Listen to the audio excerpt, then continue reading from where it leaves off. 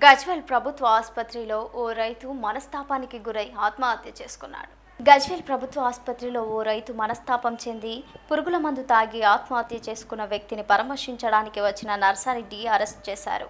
అనంతరం విడుదల చేశారు.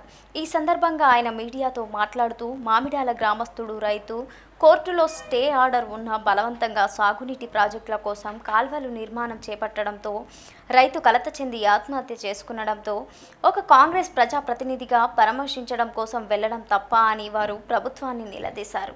ఈ కార్యక్రమంలో మాజీ మండల అధ్యక్షుడు యాదగిరి, NIUI తెలంగాణ రాష్ట్ర అధ్యక్షుడు సర్దార్ ఖాన్, కార్యకర్తలు, రైతులు తదితరులు పాల్గొన్నారు.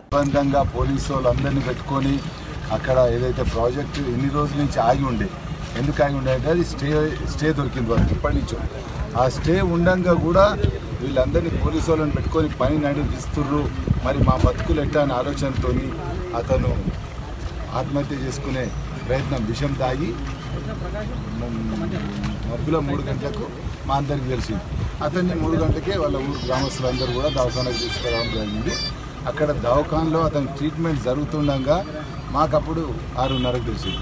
తెలియగానే మేము వచ్చే వరకల్లా ప్రైవేట్ హాస్పిటల్ తీసుకుపోయింది. గవర్నమెంట్ హాస్పిటల్లో ట్రీట్మెంట్ సరిగ్గా లేదు అని ప్రైవేట్ హాస్పిటల్ తీసుకుపోయింది. ప్రైవేట్ హాస్పిటల్కి మేము అక్కడికి చేరంగానే అక్కడ ఉన్న మా ప్రసాద్ CI గారు, ఇంకో CI శివలింగం ఇద్దరు కూడా వచ్చి బలవంతంగా ఆయన ప్రైవేట్ హాస్పిటల్ నుంచి గాంధీకి షిఫ్ట్ చేసే ప్రయత్నంలో వాళ్ళు ఉంటే మేము వాళ్ళకు అడ్డుకున్నాం.